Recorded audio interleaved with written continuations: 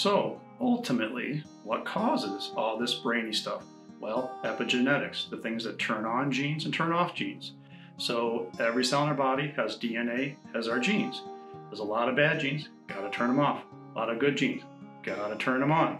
So the things that flip genes, vitamin deficiencies, hormone imbalances or deficiencies, toxic stress that throws off the stress hormone cortisol, environmental toxins, and oh, don't we live in a toxic world. Heavy metals, pesticides, plastics, flame retardants, herbicides, you name it. And unfortunately, every child born nowadays has already been identified by testing umbilical cord blood to have mercury, flame retardants, herbicides, pesticides in their system, thus so much brain stuff in young people of all kinds.